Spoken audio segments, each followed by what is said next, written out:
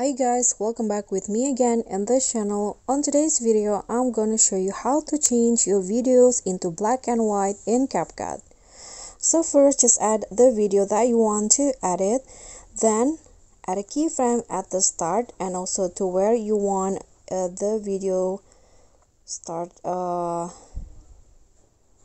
turning into black and white, like this, for example in here.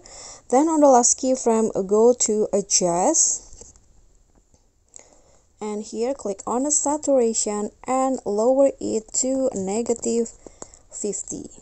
If you want, you can also adjust the contrast like this. Now click on a check icon,